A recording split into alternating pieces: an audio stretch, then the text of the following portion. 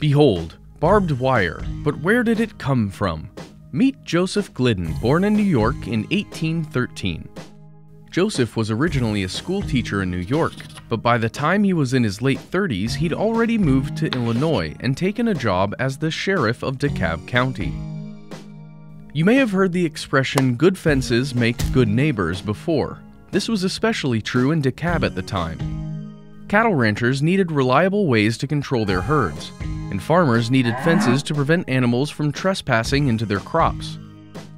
In 1873, Joseph saw an interesting demonstration. A man named Henry Rose had a new concept for fencing.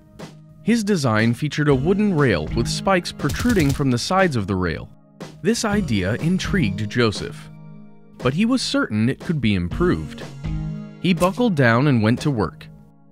By 1873, he'd patented the stuff of genius we call barbed wire. Here's how it works. Joseph used a coffee grinder to sharpen wire barbs, which he placed at regular intervals along a smooth wire. He twisted a second wire around the first to hold the barbs steady. Joseph wasn't the first person to invent a form of barbed wire, nor was he the first person to market this product. However, his patent is the basis for the modern barbed wire used in the United States and across the world today.